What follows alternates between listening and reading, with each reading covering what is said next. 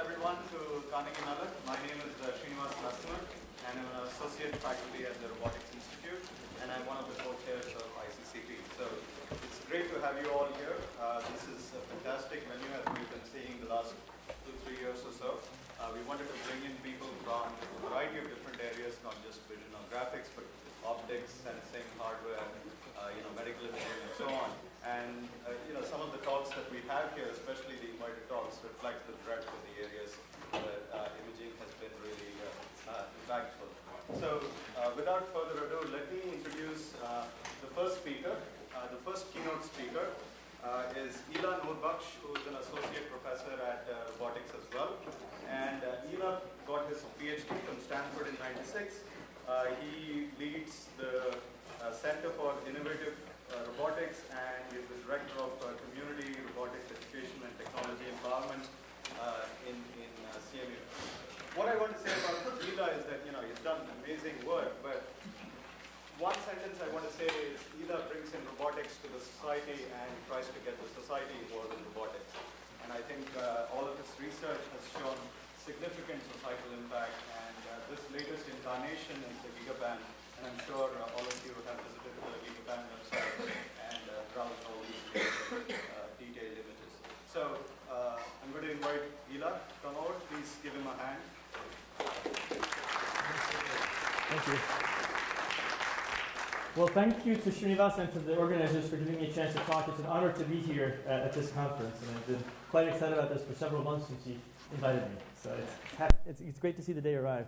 I'm going to start by giving you a bit of motivation. And some of you may have seen the article in Nature in May of 2010, just last year, about the broader impact statement in the NSF applications that we all write.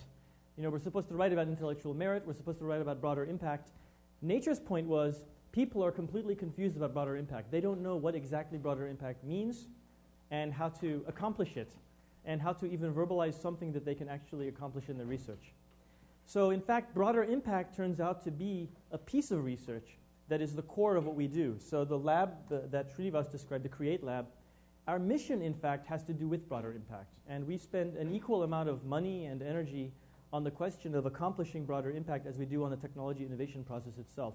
And they feed each other, because as you can imagine, if you're actually aiming to have broader impact and trying to define what that means, then you're going to design technologies that empower people in a way that is impactful.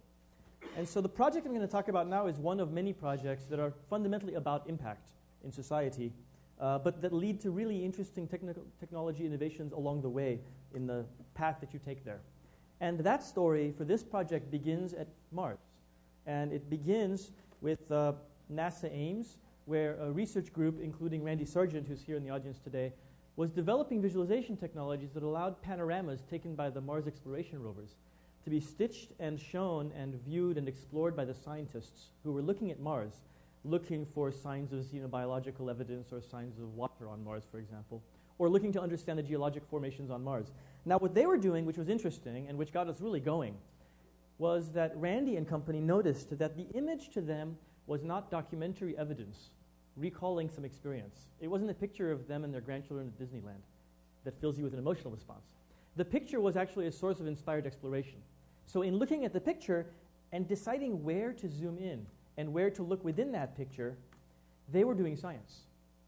And the science was active with explicit decisions about where to look in the picture, and therefore the resolution of the image itself was beyond what you could look at in a single shot and make decisions about scientific import.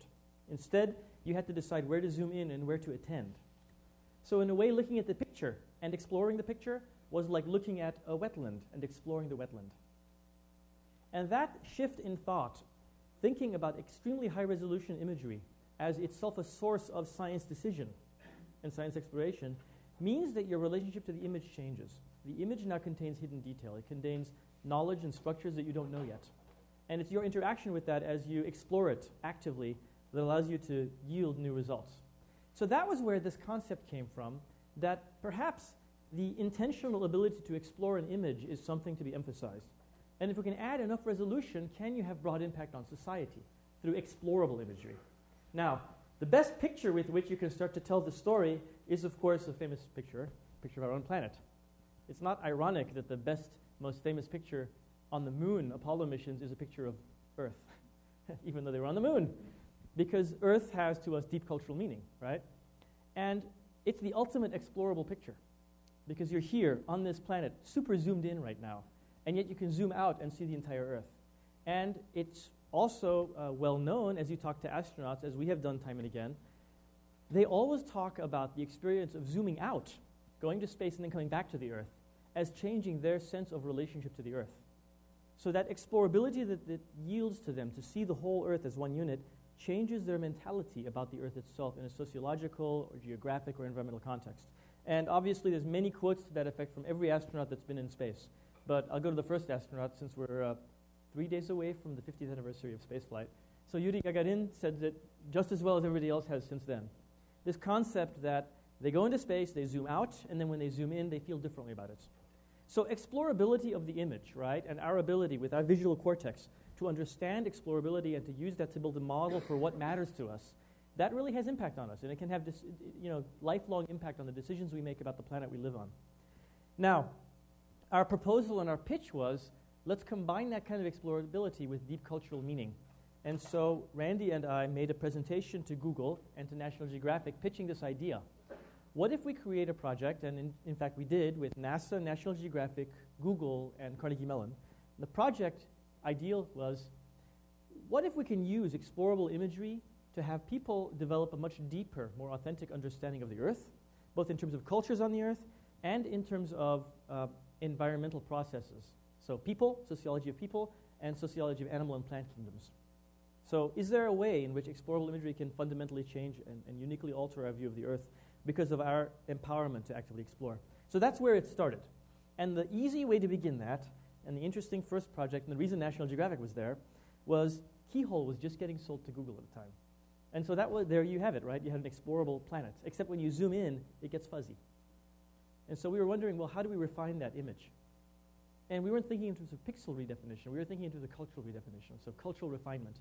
And so National Geographic and Time Life are probably the two sources in the world of the most interesting information about a specific place, spatially located, right? Pictures and articles about a place and a people. And so we approached one of them, National Geo, and they said yes, which was fantastic. And so indeed, the first project was really taking Google Earth and layering it with geolocated information, pictures, and narration from National Geographic articles, from archival articles. So now you're zooming into the Earth, and then spatially organized, you're yielding and surfacing cultural information about people and pictures that photographers have taken that are award-winning pictures because they're National Geographic photographers. And so that was exciting, right? Because what you're doing is creating a sense of resolution. In this case, cultural resolution, anthropomorphic resolution, anthropocentric resolution. But there's a problem. The problem is that project, albeit very successful, and this was one of the first layers that we were able to demonstrate, and it was a public layer on Google Earth for many years.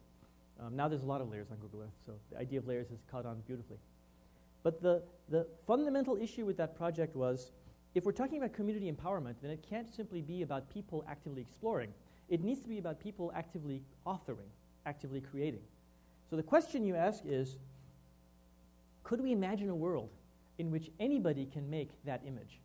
Can we imagine a world in which you take Google Earth and you go on vacation to San Francisco El Alto in Guatemala, and you create a very high-resolution panorama of the open-air market, so that now you and your friends and everybody else in the world can zoom in to that poor-resolution satellite map of San Francisco El Alto, but then you can zoom in and actually see so much detail about the open-air market that you can tell stories about it, that you can talk about the fact that the fellow has a rope on his head because that's how they carry heavy things, that you can talk about the fact that the woman who has the bag on her head without using her hands comes from an indigenous line, because the indigenous line in Guatemala can do that, and the more local immigrants can't. And so you start to be able to get at the cultural artifacts, but fundamentally, can we get there through the authorship by the public, for public consumption? That was the challenge that really started the Gigapan project. But there's 4 huge problems that you have to solve to nail that. And the first one is already really hard. You have to be able to capture billions of pixels. But you can't just capture them. You have to capture them cheaply, right? This can't be an 80 megapixel back leaf camera. That's not going to work for people. They don't have the insurance policies. They don't have the know-how technically to take those images. So how do you allow anybody to capture the imagery easily from a backpack quickly? That's one big problem. Then there's another problem. If we want people to do this broadly, we can't depend on them being people who have used Photoshop or even more advanced tools than Photoshop to do stitching. We can't assume they know what sift is. We can't assume that they know what the phrase least squares means. So these can't be people who necessarily understand, well, let's see, do I want orthographic or equirectangular projection? We're talking about the public. So somehow the process of stitching has to go from something that you do in a tuned fashion with a great deal of human input during stitching to something highly automatic. And there's another problem, which is this projection problem, right? You'd think that there's sort of one projection that's always right. And the sad answer is it's just not true. And I'll show you a little example just to get you thinking about that a little bit. A picture that was just uploaded, I think 2 days ago, to the Gigapan website is a picture from Béziers, which is a town in southern France near Toulouse. And is it dark? Yeah, it's dark up there, but you get kind of the idea. It's a 360 panorama of, what's it called? It's Le Galerie de Magasin. And it's a sort of dead place right now. And you can explore it and look at it, and you can see that the orthographic projection here has done some really interesting warping on top, right? Because this picture included things at the North Pole, and we had to stretch it out to fit it on this flat screen that I'm showing this to you on. And often, the flat screen is a fabulous way to show a picture. But when I look at this picture and zoom around it, the feeling I get is one of some space, right? There's some space, and I can kind of imagine the space. But the feeling you'll get of the exact same picture, if we view it in Google Earth, where Gigapan is sending the image files and then showing them in a spherical projection, is utterly different. And it's fascinating how different of a feel you will get as I explore that space. It's the same exact picture, okay? But now it feels like a narrow hallway. You feel more intimate with the area and with that big plastic bag there on the ground. And you can look up and see the beautiful blue sky. So this changes the feeling that you have about the space, all because of the way you're interactively exploring a particular projection. It's a totally different place from that first place. It's much more intimate. So in a way, the challenge and the interesting bit of what I want to explain, everything matters. If we're talking about human experience, how we project it, how we stitch it, the way it looks to us, all of this is incredibly important to the human experience we create, the rhetoric, and how compelling the rhetoric of the image is. Then there's the problem of storage and server architecture. Even if people were to do labors of love and create these images on the local computer, they end up with a very large file. And at best, maybe they can put it on one of these and send it to their friend. But they're certainly not going to send it over the internet, and they're certainly not going to attach it to an email message. It would be hilarious to do so. It could be 10 billion pixels. The one I just showed you was 1 billion pixels of Béziers. So you need a place to store these, and you need a way to serve them efficiently to millions of people around the world. And then finally, if you want people to explore these, you also want people to annotate these. So you need in a crowdsourced way for people to be able to look at these extreme imagery and then annotate them, create new content on top of them, human content, that you can then search later and find. And so in a way, you have to solve all 4 of these problems simultaneously. And if you solve only 2 or 3 of them, you don't end up with a system that allows authentic public authorship. And that was a big problem that we had going into this. Now, I'll tell you a little bit about a couple of these, and then we'll move on to some new stuff and talk about science applications. But first of all, on the hardware side, the particular strategy we used was to make it inexpensive and to enable us to keep up with technological advances, design a robot that's technology agnostic, a robot that is camera agnostic. So any camera fits on it, which means you have to be able to adjust the NPP, the nodal parallax point, no parallax point, to whatever you want for your particular camera. But you want to be able to readjust it next year to whatever new camera you buy. It also means if you're going to use point-and-shoot cameras, well, there's only one way to talk to every point-and-shoot camera and tell it to take a picture, the shutter button. So you're going to have a physical, mechanical shutter button. It's the only way. But once you give it a finger, what that buys you is that next year when a new camera comes out that has more resolution, that has better dynamic range, you can put that exact camera on the existing robot and make it a much better system. And so that was one aspect of the strategy. The second part of the strategy is it has to be low cost even in low volumes. You know, we're not a car company that's going to build 1 million of anything. And therefore, you have to design mechanisms and electronics that can be designed in 50s and 100s cheaply. And that was a major aspect of getting Gigapan off the ground. Finally, usability. This comes to the equity question. If we want public authorship, you have to ask the question, whose voices are most important to listen to? Whose perspective is it that we need as a society to benefit from? And well, there's 2 extrema that are really good demonstrators of that. Who listens to middle school students? Nobody. So the voice of a middle school student, the perspective that they have visually on their space and what matters to them is exceedingly important. Indeed, they are the future, and we don't listen to them. So it's kind of a double whammy. Two good reasons to listen to them.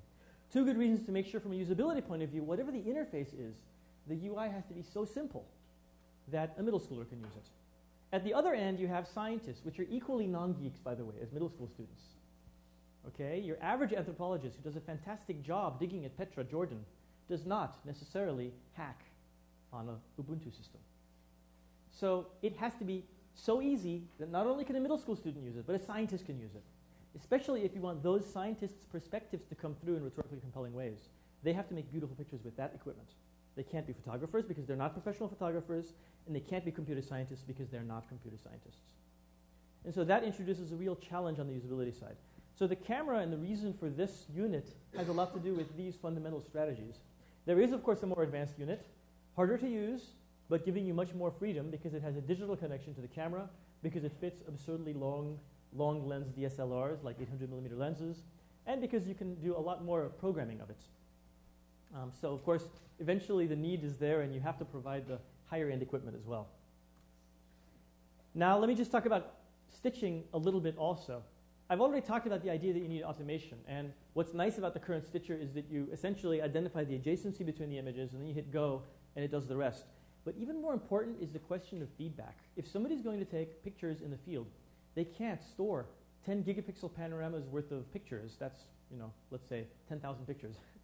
Come back home and then stitch them one a night for 10 nights.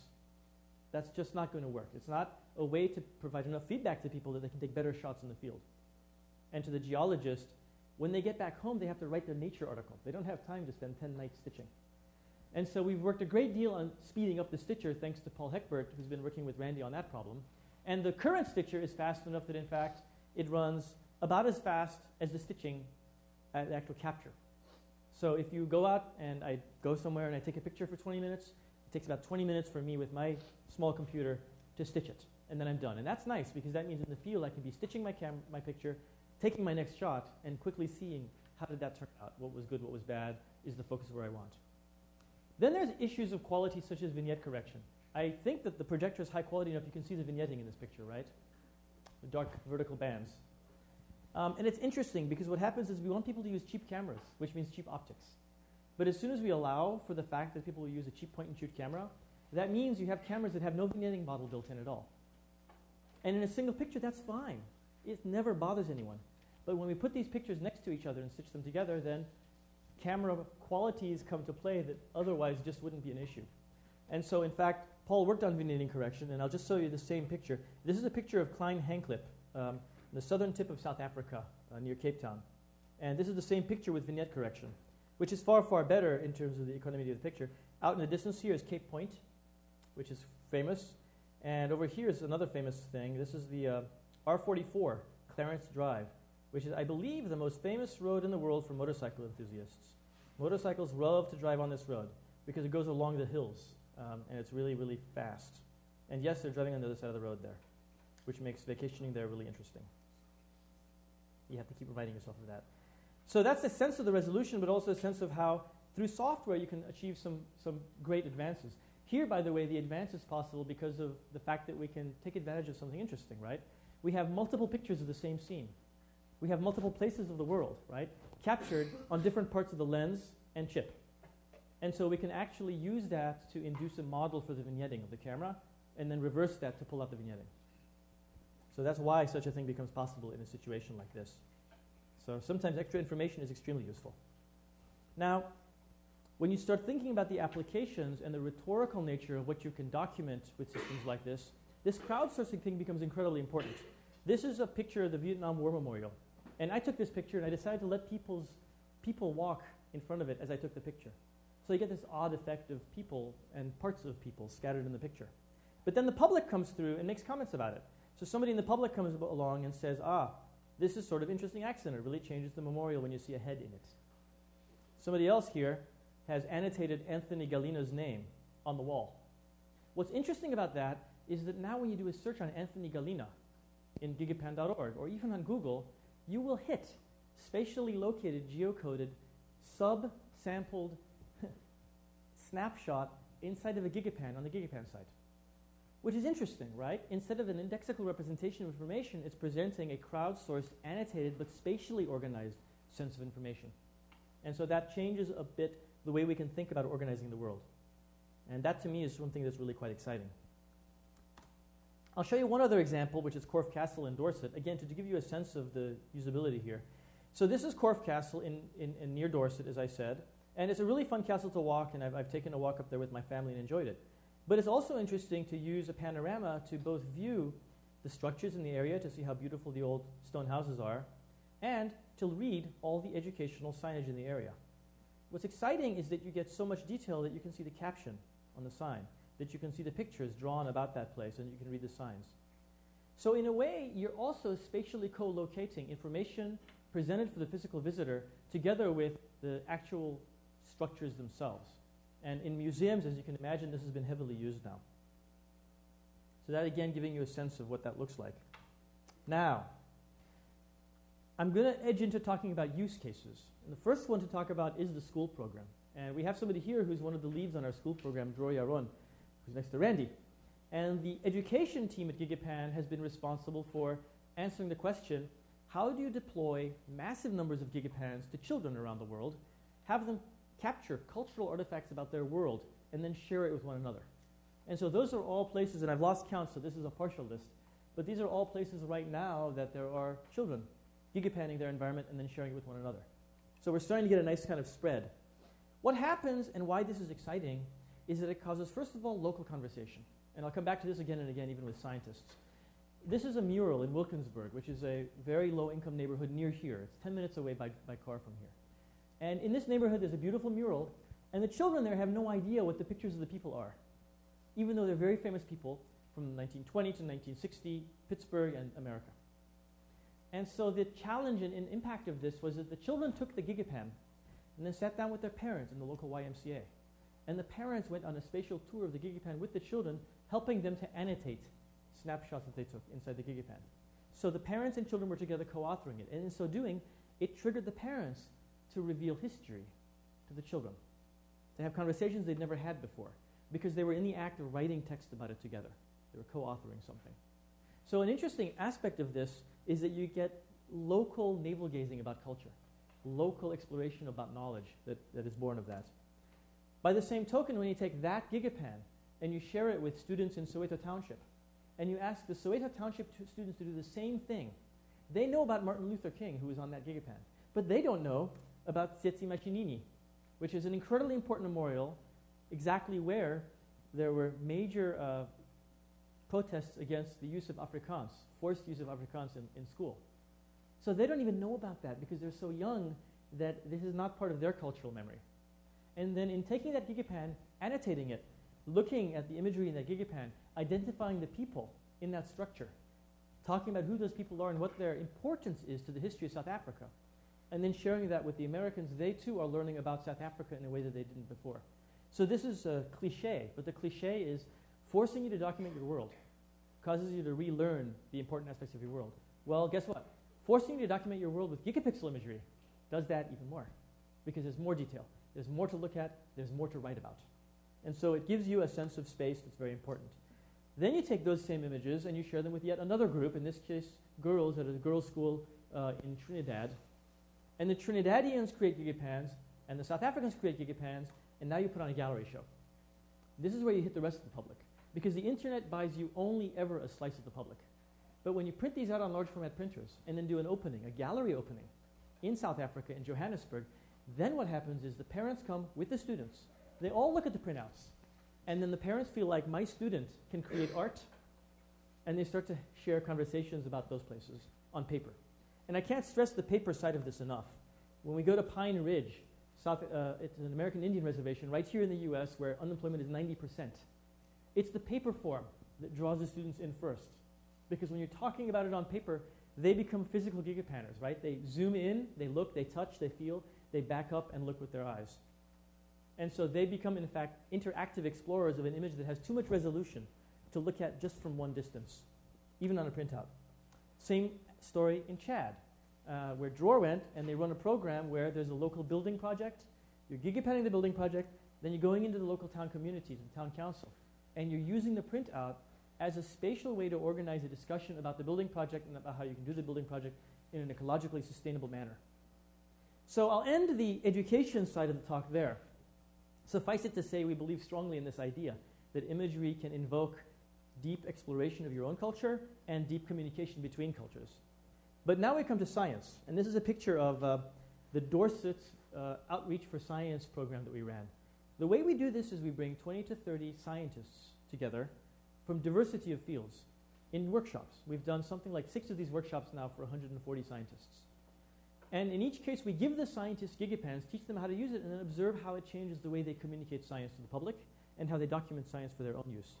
In this case, these scientists, when asked what they're going to do with the system, gave us this list. And in fact, they did this, which is interesting because what you see is everything from crime scene identification, forensics on crime scenes, to geomorphology and urban planning. We even have a lot of, this is near the White Cliffs of Dover where you have dinosaur bones in the cliffs. So they even did multiple shots from boats with a gigapan of the cliff walls because you can find dinosaur bones in the cliff walls. And the cliffs are constantly sheaving. It's really interesting stuff. That's why it's called the Jurassic Coast. So with scientists, the interesting bit becomes how does the use of gigapixel imaging change science itself? And this is going to take us into where I'm going next. But I'll give you 3 examples before we go to the next step. Example number 1, Jane Goodall Institute. So Jane Goodall Institute does conservation ecology, but they need money. So they want to do fundraising. So how do they do fundraising now? Well, they take a gigapan of a tobacco plantation that's illegal in Kenya, where the local forest has been destroyed. And they zoom around and they show people, by zooming, in that plantation that the trees on the forest have all been ringed. They're all going to die. That whole forest that looks green is about to go dead. So then they fill you with a kind of passion. Then they show you another zoomed-in picture of a gorilla in the midst of that. And then they ask you for your money. And that's very effective. Alex Smith, University of Guelph, does the DNA barcoding of life project. What he'll do is go in and take an ant in a particular wetland environment and DNA barcode that ant and store it in a database. And they're traveling in a van all over Canada doing this. But now what he can do is he can take that exact spot where the ant was and do a panorama from there as well. So you've captured a visual documentation of the wetland, the indigenous species and the invasive species, the seasonality criteria of the exact place where the DNA barcode was done. But you can do better than that. Then you go back to the lab and you can actually do an assay, a count of all the insects in the picture. You couldn't do that before. You had to take 15 undergraduates with you, train them on how to do the identification of the insects, and then send them out into the field and wait a while. Here you go in, you take a 10-minute gigapan, you get the DNA, and you leave. You go to the next spot. So you create a library of information, and furthermore, what if you want to go back and look for something you didn't know you were looking for a year ago? You can't go back to a year ago, can you? So that presents a fundamental problem in science. You decide what you're paying attention to. And your center of attention is it's a decision you can't undo because time passes. And that's a big problem. With the gigapan, with any kind of gigapixel technology, the point is that you can go back and revisit that question. This is another final example that I'll show you. This is fun because, in fact, scanning electron microscopes are a way of seeing the world at a different scale. So they are a reveal. But they're a reveal where we decide where to look, then we take that shot. What if we don't know where to look? What if we want to see all of the ant at full magnification? You can't do that. It's too much work. Well, a group in San Jose took the robot and took the knobs off the scanning electron microscope, really. So they left the axles exposed. And they took the stepper motors in the gigapan and stuck them on the knobs with rubber tubes. You got that. Then they used the buttons on the gigapan to go top, left, bottom, right, spin the knobs with the motors, the stepper motors in the gigapan, and lo and behold, they get a picture of the ant that's a gigapixel image of a single ant through a scanning electron microscope stitched together. So now what you have is the opportunistic ability to imagine later at some other date any SEM picture you wanted of that ant, of whatever portion of the ant you found interesting. So again, it changes the relationship we have to data. People think of this as big data sometimes, and the popular press write about the concept of big data. This is a formal instantiation of that, right? What does gigapixel imagery buy you? Well, it buys you a certain kind of big data, and that changes the way you do science. So now we come to the final part of my talk, which will be a lot of demos. So this should keep you awake, hopefully. And this final part of the talk gets at something that we've been struggling with and working on, and Randy Sargent has had a team here working on now for months. And so we're happy to kind of reveal something to you. So this is a first reveal of something exciting.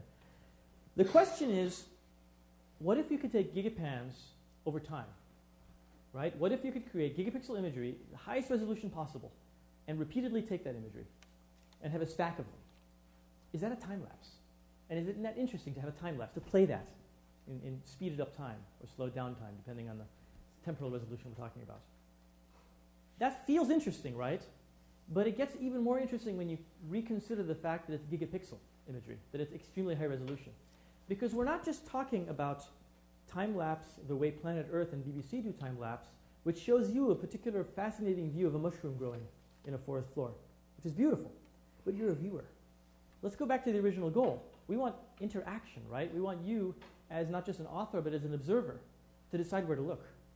And after all, the gigapixel image has so much detail, you can't see everything that deserves to be seen in a single scale. So now what we're really talking about is stacked gigapixel imagery over time, in which you can both explore the time dimension and in which you can actively zoom in. That means panning, tilting, zooming, and controlling time. So you're controlling 4 dimensions at once. So that's odd. That's not really time-lapse because you're interacting with it. You're actively going to control the playback of time and the perspective that you have within the playback. So we call it time machine instead because time machines have knobs and buttons. So it's a time machine. Now it's not any time machine, right? You can't use this time machine to go back to 1928.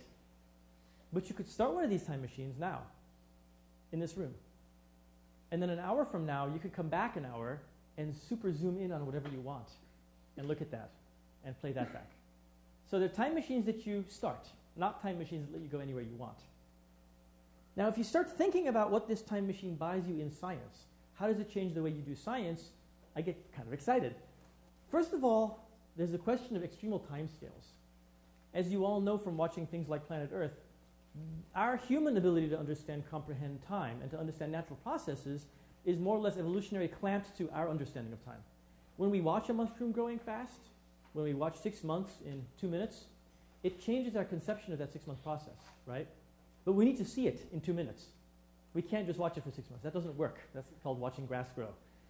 So when you compress time, when you go to an extremal time scale where you take the very long term and make it short, it changes our understanding of long-term phenomena.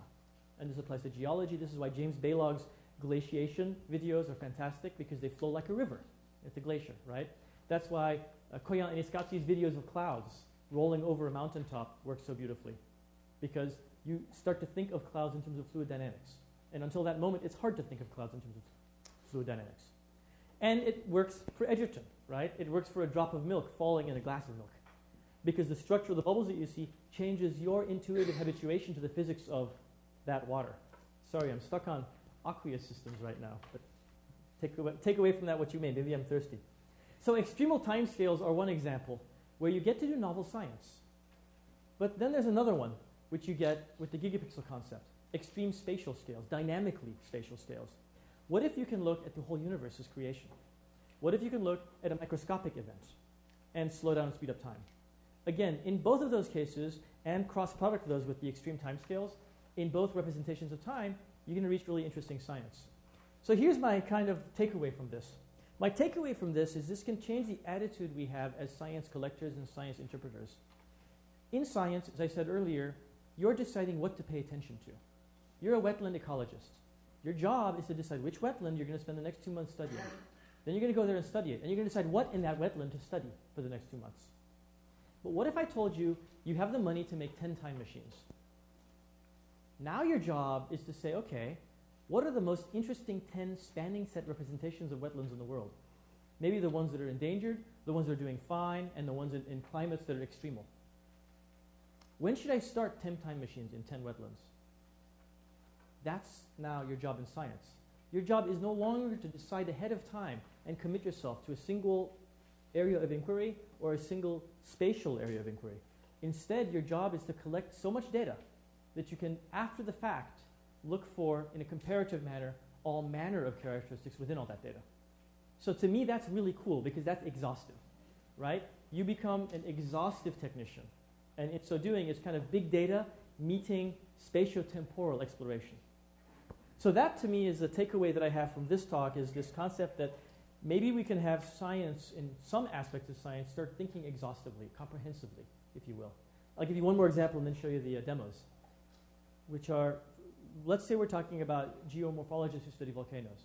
Today you have kinetic models and dynamic models of how a volcano erupts. But what if you took the top 20 volcanoes in the world, set up time machines at all of them now? You're going to capture an eruption of a real volcano with millimeter scale resolution. What does that mean? That means that you can actually check your math in a way that isn't possible today, because we're never there with the right equipment at the right time to do so. Now, there's big problems to solve, and if you think of everything that I talked about solving for gigapans, for gigapixel imagery, it's harder now, much harder. First of all, the capture problem is much harder, because, of course, we want to be able to do this on multiple timescales. And this equipment just won't do it for something that runs for about a second, right? You can't capture 100 images in 1 second with this. But of course, for many, many other timescales, this will work. For things that happen over the course of a day or a month or a year, this will work fine. And so the Pro unit here has new firmware in it that allows you to program it to repeatedly take the same gigapan with time intervals in between. So that allows you to capture basic content in. But the post-processing isn't just stitching anymore. You see, I up-leveled us from stitching to post-processing. Well, there's a reason for that. In stitching world, we have our set of adjacent images, and we're simply trying to make one seamless view of the whole thing. But now, things are much more complex. First of all, you have a stack of images. So you have a co-registration problem across this stack. Second of all, adjacent images in that stack could be apart, right? They could be 1 week or 1 day apart. Lighting conditions could be dramatically different. And what's worse, on top of all that, the reason you're doing a time lapse is because things are happening there, right? So there's motion. So you're trying to co-register two things where most of what's in the scene might be moving in between the co-registered scenes. So you have a real challenge on your hands in terms of the exposure control, in terms of the fact that you can't do singular exposure control on each picture, so you have to be able to deal with higher dynamic ranges of exposure, in terms of the fact that things are moving, and you need to register all of it together if you have any chance of zooming in a wormhole and exploring through time. Because if you don't co-register, you're going to get massive jitter. It'll be impossible to track anything through time. Then there's a server problem. And again, the headache is only bigger, right? If the headache of regular gigapans is, how do we serve this multi-resolution image data out to people's computers without killing the internet? Here we say, okay, well, we have the same problem now, except the back-end content is much deeper, right?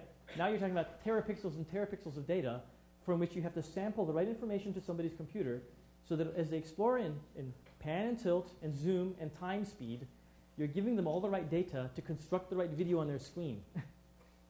So as you can imagine, that gets much harder. And then there's the actual interactive viewing and annotation. If annotation was important in gigapans, it's exponentially more important in a time machine. Why? Because in a gigapan, you're looking for particular things of interest in a single gigapan. But in a time machine, you have actually exponentially more possible things of interest to look at across 4 dimensions. Finding one and sharing it with your constituency is incredibly important. So you need to be able to identify a path through 4 dimensions that's interesting. You need to be able to identify that, annotate it, and then share it, essentially as a hyperlink, into the time machine. So those are all the challenges you have to solve. Now, I'm very pleased to say that we have a first version of this that I'll show you right now for the first time. This is the part I'm going to show you. And this is new, and it hasn't been released yet. So you'll know that it hasn't been released because you're going to see well, you're going to see lorem ipsum. So if you see lorem ipsum, you know it isn't live yet. So this is gigapan time lapse. The general idea here is it's a sampling of 5 different examples of content that we have exemplified this concept with. I'm going to just tour you through them and show you some of the features and some of what I think is exciting about this concept.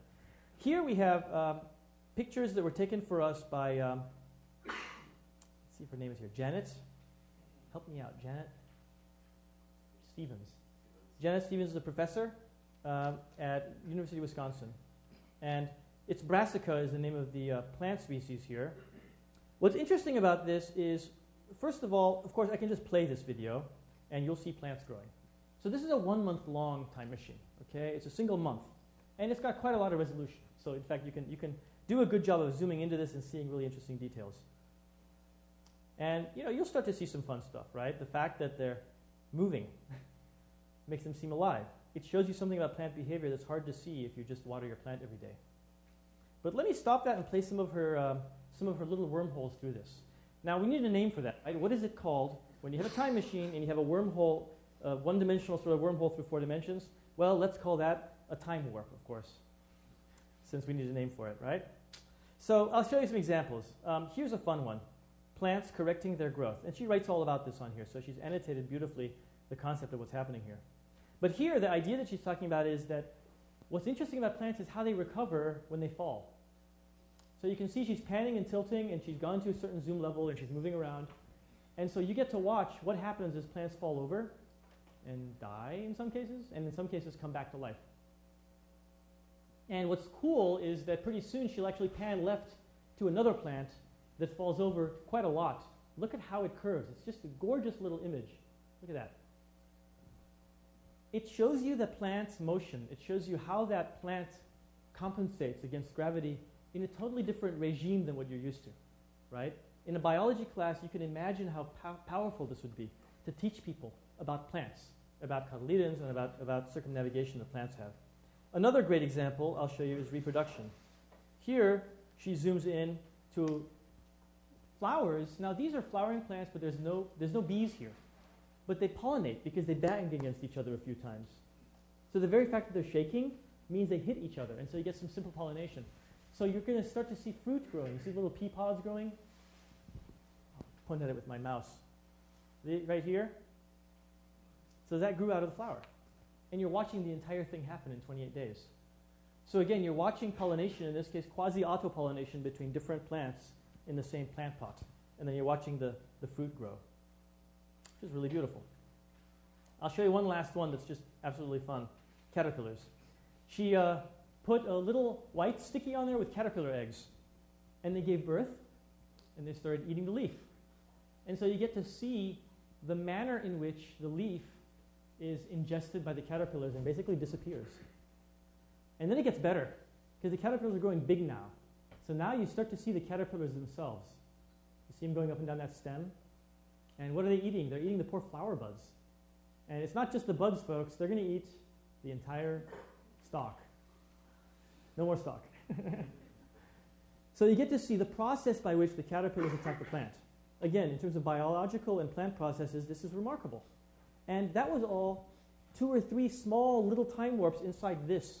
There's more, right? There's stink bugs that walk around. There's all sorts of other biological effects that you can find. Now that's one scale. I want to go to a very different scale, because remember I said spatial extrema to me, scalar extrema are really interesting, and temporal extrema. So here you're looking at 200 million light years, and we're going to play through 6 billion light years. It's the first 6 billion years. It's the first 6 billion years of the universe across a 200 million light year frame. Supercomputing simulated of 240 million particles, including dark matter. And what you see happening in space is beautiful. You see kind of reification of the structures of space that yield solar systems, galaxies. Sorry, not solar systems, galaxies. I don't know what I'm smoking. And it's got extreme resolution. So you can go in and see individual units which turn out to be individual galaxies and galaxy clusters. So there's a galaxy cluster right there. So this gives you a different kind of visualization, because now you can play that. You can play backwards, you can play forwards. I guess I should hit play. But the point is that you can zoom in and do these kinds of games in real time. So we can see individual formations of essentially lines of gravity between galaxies here. I'll show you another example that's not a month, but rather a week. This is Carnival. I don't know how many of you are familiar with Carnival here at Carnegie Mellon. The fraternities build big structures in the parking lot. In fact, they've started building them today. So you can go and start to see this building process going. What's interesting about this is it's humanity, right? It's human construction. In this case, it's a parking lot. It becomes nighttime. We can start to zoom in. And remember, this is all happening dynamically, right? With the mouse here, I'm deciding where to go and what to look at. I can slide forward some and see what this building ends up looking like. And then I can see people milling about enjoying the carnival. And then I can even go and watch it being torn down. So I can go here on this one, let's say. And at the end of the event, they'll remove it. Actually, this is still the event, isn't it? There's people milling around still. There's the final night. Okay, looks to me like they're removing it now. Yep. Was that a week? This was a week. Yeah. Is there once a day pictures? 15 minutes. And so now it's a parking lot, and of course it does what parking lots do. It fills up with cars at the end. And oh, then they go home. So that's a whole day of parking after the event is done. Again, the amount of information that can be studied in this image is, as you can imagine, tremendous, right? We still haven't found all the things that can be opportunistically found in this, because you have gigapixel level information across time, every 15 minutes for a week. So you have an incredible ability to imagine explorations and discoveries within that information space. So that's a different kind of scale. And then this last example is interesting because, as you can imagine, with that solar demonstration I showed you, that's not from a gigapan capture unit, right? We don't have one yet that can capture 200 million light years across 6 billion years ago. That's a joke. It's a simulation done on the supercomputing center here. This one is also not with a gigapixel time-lapse unit of any kind, a gigapan time-lapse unit. This is the National Institutes of Health's human body, visible body project, where they took a human body, a cadaver that was donated, and sliced it, and took optical images of each slice. So here, the time dimension isn't actually a time dimension at all. It's a z dimension. It's the time dimension of when they optically sliced the body. And what's interesting about this is that you can now go in, I should make this large, and you can see the brain, and then you can follow the brainstem down as we go into the main body. And there we are. There's the brainstem, essentially the spine, near the end of its travels, where we have, legs and arms, or hips and arms, I guess I should say. And so again, this presents a sort of MRI view-like ability to explore, in this case, through the z dimension of the human body, while looking at a great amount of detail in that axis. So that's an example of specific time warps through time machines that you can either set up with existing simulated information, with existing physical data, content, or with captured data that you can decide to capture. And we're capturing more data now, of course, as you can imagine. What's interesting about all this, get out of that. What's interesting about all this is to think about the next steps. And I'll close with some thoughts about the future. Because as we start thinking about this idea of seeding time machines and making time warps all over the place, the problem I'm going to have talking about with you all is half of you are probably stuck like I would be thinking about Star Trek, because I said the word time warp. So to get that out of your brain, I'll just show you a picture of the Enterprise so we can overcome that mental block, and now we'll put that aside and talk about the future. So hopefully that got you back in Gigapan land. So first of all, there's a content question, right? How do we enable the most possible number of people to author time machine content around the world? It's an interesting question because it's right now a labor of love. As you can imagine, even using a gigapan, you have to really love it to take care of the gigapan, to feed it daily, and ensure that all goes well over the course of the year or the 6 months or the 1 week that you wish to get a good gigapixel time image for. And we're going to make a blog and wiki that we're going to post soon to try and teach people how to do this to some degree. But it's a very fascinating question because, as you well know also, there's higher resolution cameras coming out, there's higher resolution video cameras coming out. And so it's entirely conceivable that in 3 or 4 years you can buy a Sony digital camera that's way beyond HD that gives you 30 or 40 megapixels per frame at frame rate. And then already there is a need for interactive exploration and annotation of these time warps inside the spaces created by that device. So there's already a really interesting direction to go there. Then there's a question of viewership. We have to be able to publicly release the products that allow the public to view these, that allow scientists to annotate and share those annotations with the public to create a better sense of understanding about the science that's being done, about the content itself. So that we expect will be very popular. And we're very pleased to be in the midst of releasing that so that anybody can take their content, post it, and have the public able to interactively view it in time and space this way and then annotate it with new time warps. Then there's research, and this is the part where I'm actually advertising greedily to you all. There's far more research here that could be even conceived of in our group. So we need researchers around the world to imagine this stuff and work on it. And they already are, of course. There's much research in these areas. But boy, would we love to collaborate with anybody on this. There's issues having to do with advanced post-processing, right? You're going to want to be able to do micro time lapses, macro time machines, where focus stacking is going to become incredibly important. So you're going to want much more sophisticated technologies for creating imagery that's either focus stacked or three-dimensional, and being able to do everything we're talking about in 3 dimensions or across essentially pinhole apertures. Then there's a question of image understanding applied to space-time. there's a ton of information in these. Just dealing with foreground-background extraction is an important part of making the registration process possible. But there's much more to do in terms of tracking objects. If you can track individual objects, then you can take the blossom and essentially track the blossom over time as it blooms into a flower. So you can do the pan, tilting, and zooming autonomously and tell somebody, look at that and look at this and keep those in view. Now play time for me. And you can have really fascinating ways to overlay different time machines on top of each other or autonomously or semi-autonomously control the perspective that you have on a single time machine, which I think are really interesting problems to deal with. Then there's a question of capture control. You ideally would love to be able to have autonomous capture controls where you can actually look for interesting things happening and at that point in time speed up the temporal resolution of your time lapse. Slow it down when interesting things aren't happening. So there's so much room there to do enough image understanding that you can capture essentially the effective bit rate you have is massive because you're able to compress real time by sampling less when there's less interesting things happening. And then there's the question of time warp control, right? Autonomously guiding an exploration through a space to look at the parts that are interesting, high resolution and such. So there's a ton of research to do in this field. What excites me is the idea that thinking about this in view of public understanding of science and public participation in research in science yields very fertile ground for us as researchers to explore the space.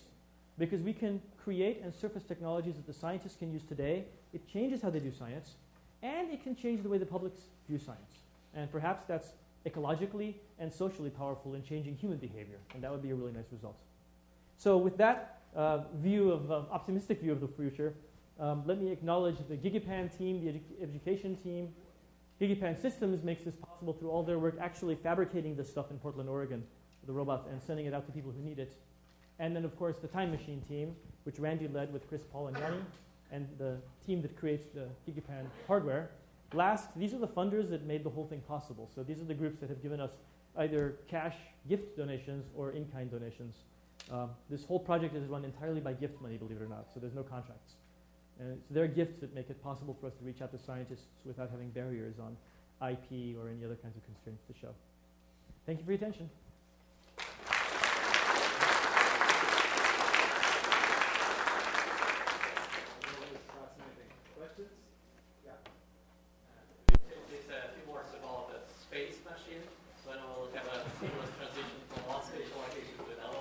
That's a very good question. We need to do that for Gigapan even, because even in the Gigapan case, we know the geographic coordinates of the places, and we want to be able to transition between them.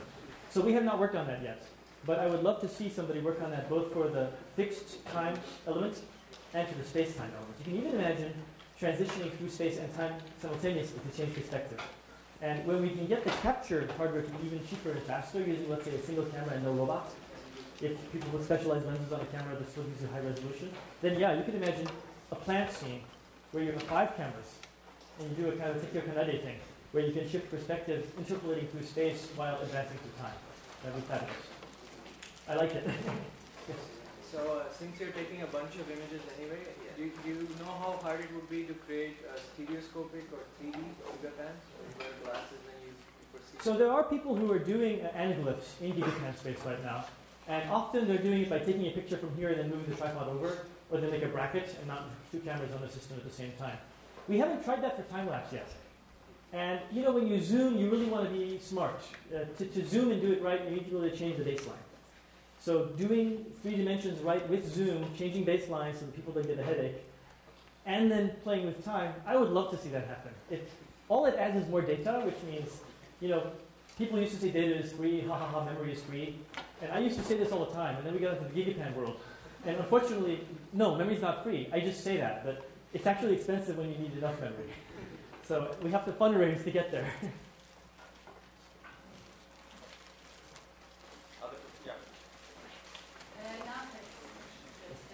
I don't know if you've heard that Google Street View that is part of Europe because of privacy concerns. In Germany especially, yeah. Right, exactly. And so somewhat you are, more way recreating this kind of thing. So are you proud or do you think you will have to be proud?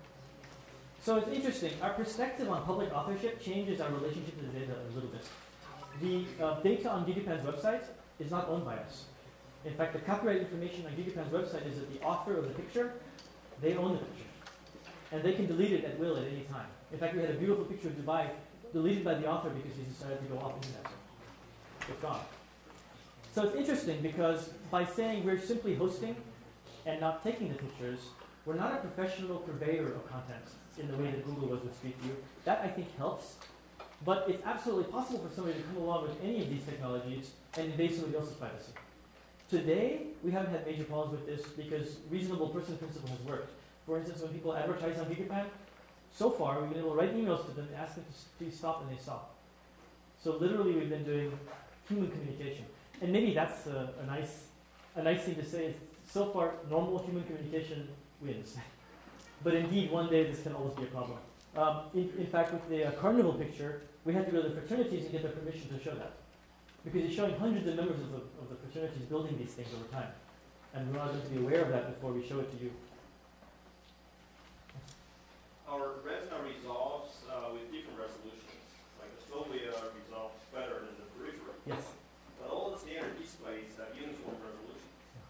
Do you see any value in running either software or hardware that accommodates the resolution distribution as well? It's funny.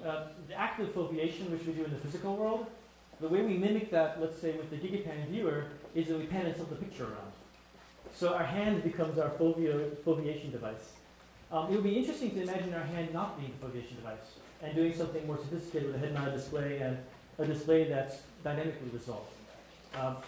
I don't know the properties of such a display. You know, what I don't want to do is pay the price at the periphery for more of in the center. What I'd rather do is spend more money on the center, but save money by not spending that more money on the periphery. So perhaps there's something there. What I have done that's kind of interesting is you can take a printout of the Gigapan and loop it around your body, physically, a piece of paper, and put yourself inside the cylinder. And the experience you have being inside that cylinder with a physical printed Gigapan, looking around with your head motion, feels completely different. Totally different from having that same print on the wall, and totally different from having that same print on the computer.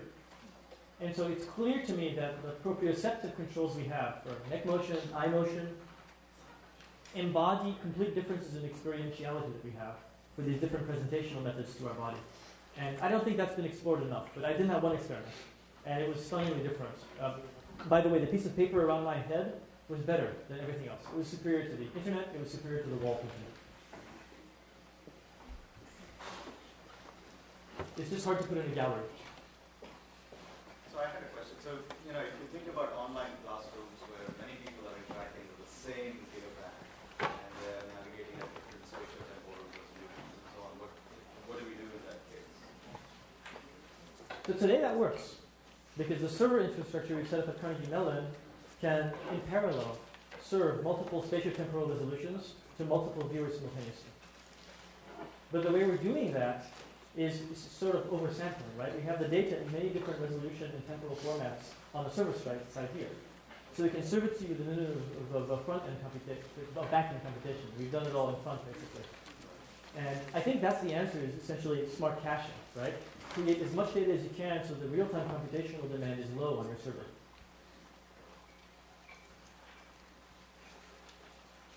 Any other questions?